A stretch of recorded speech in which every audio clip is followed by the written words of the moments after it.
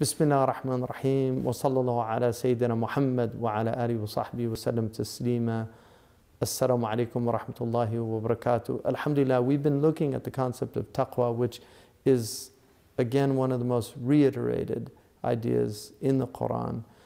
The Quran actually begins with, after Al-Fatiha, Bismillah ar-Rahman ar-Rahim, Alif Lam Mim, ذَلِكَ الْكِتَابُ لَا رَيْبَ فِيهِ هُدًى لِلْمُتَّقِينَ.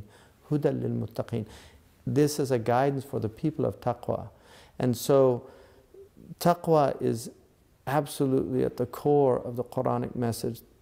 As I reiterated before, the very first commandment is a commandment to taqwa. Now in Taha, Surah Taha, the Prophet ﷺ is being addressed by Allah subhanahu wa ta'ala, and Allah subhanahu wa ta'ala tells him, وَأْمُرْ أَهْلَكَ بِالصَّلَاةِ وَاصْطَبِرْ عَلَيْهَا, that command your family to prayer and be deeply patient in this. وَاصْطَبِرْ عَلَيْهَا. One of the things about the Arabic language, Allah subhanahu wa ta'ala could have said, وَاصْبِرْ عَلَيْهَا, be patient with it. When you add something, it intensifies the meaning. And here, the letter that was added to the verb sabara yasbiru, to be patient, was ta, which is an emphatic letter. It's one of the emphatic letters in Arabic. So it's a very strong, wastabir alayha, means to really be deeply patient in it. Asta'inu bis sabri was salah, that seek help from prayer, from patience and prayer. And then Allah reminds us, لَا نَسْأَلُكَ رِزْقًا. We don't ask for provision. We're not asking you for provision. What we're asking you for is devotion. We will provide for you. We have to do those things that get the provision, but the provision is there. We will provide for you.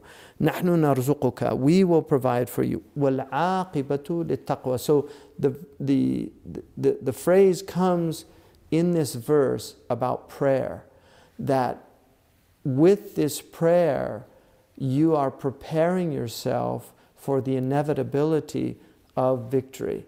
The victory of the soul over the ego, the victory of the Mosaic reality over the Pharaonic reality, the victory of truth over falsehood, the victory of justice over oppression. This is what prayer, at the essence of prayer, it's in order for you to constantly go back to God, no matter how difficult things get, that you go back to Allah subhanahu wa ta'ala with prayer. Sta'inu bis sabri was salah. Take isti'ana, take aun from God. Take your solace, your help, your succor from Allah subhanahu wa ta'ala.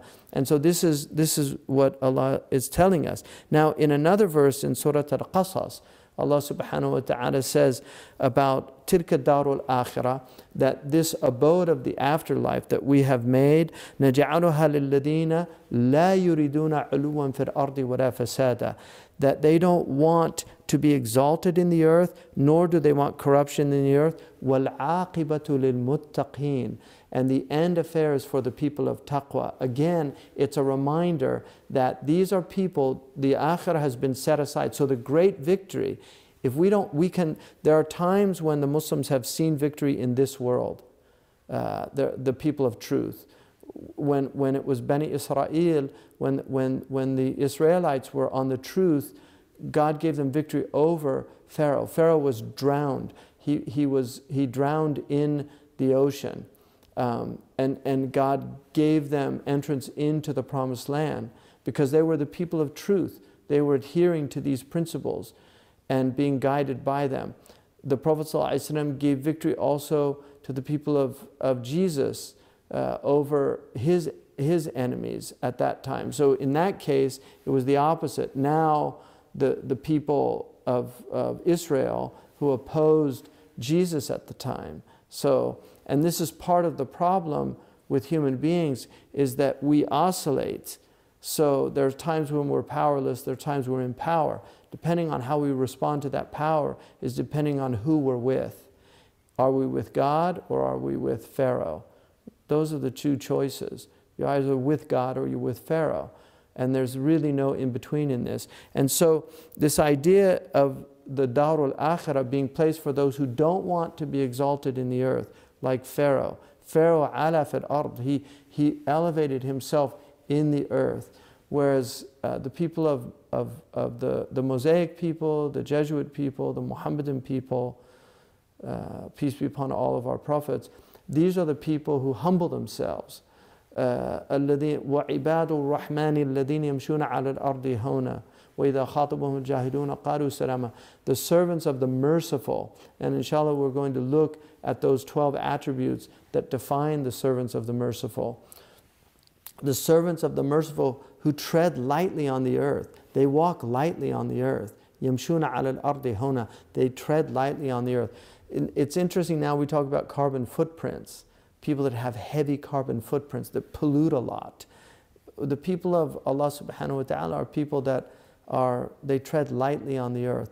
They don't want to be exalted in the earth.